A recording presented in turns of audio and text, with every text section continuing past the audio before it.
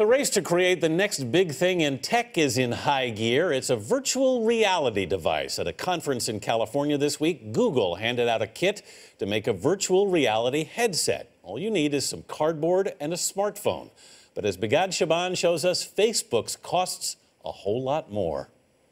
Are you ready to go in? I'm ready. Okay. Professor Mark Bolus invited us inside his virtual world that's been 10 years in the making. I'm putting my hand out as if I could touch it.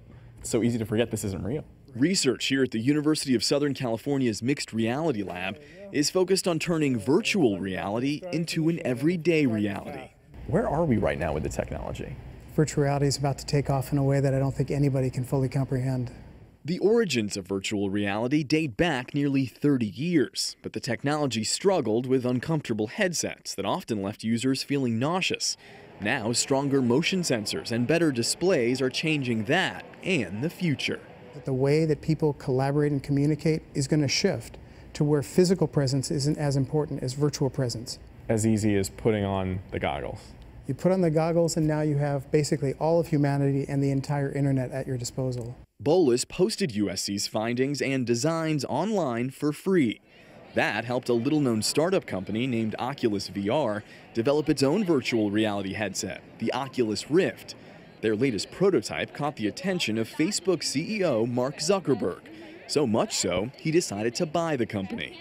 When you have a powerhouse like Facebook willing to pay $2 billion for this kind of technology, what does that tell you? It tells me that they see the future really accurately. All eyes were on Oculus at this month's E3 video game conference in Los Angeles. But Wired Magazine's Peter Rubin believes virtual reality will soon go far beyond gaming. And this is where people are going to be socializing, going to be communicating, going to be consuming media, playing games, doing work, getting educated.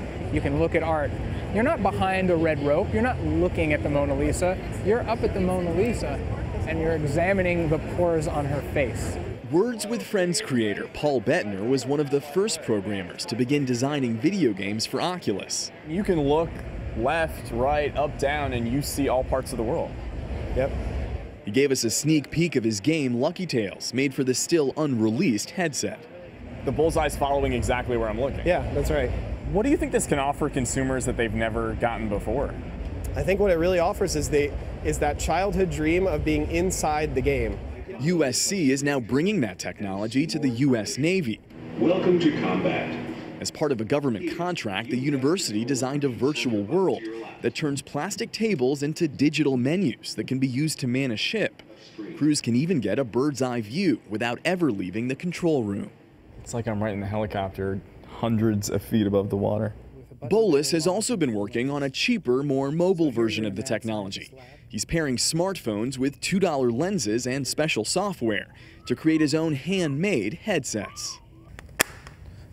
Look inside. And now you're on the surface of Mars. Go ahead and look around. Do you think a virtual reality set could be as common one day as, say, a smartphone?